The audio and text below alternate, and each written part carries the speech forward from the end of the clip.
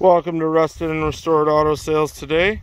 Today we're going to look at a 1963 Ford. This one does have the inline 6 in it, and I've taped off the carburetor so nothing gets in it.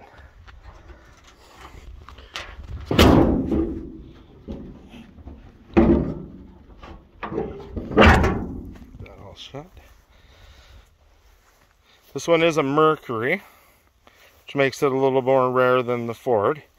This is a wrong box, they call it, because they did make unibodies this year and they were collapsing in themselves. So then they put the different box on, so they get away from that issue.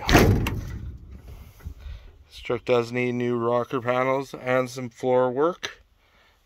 The dash is fairly nice though, and the box is nice.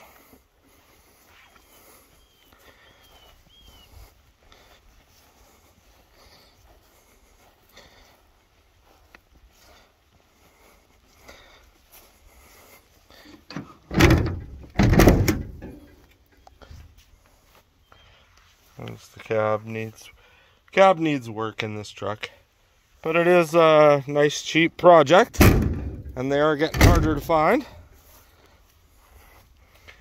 There's that wrong box, they call it again. Well, hopefully you liked checking out this old truck, and if you did, make sure to like and subscribe, and make sure to check us out on Facebook and the other sites, and we'll see you next time.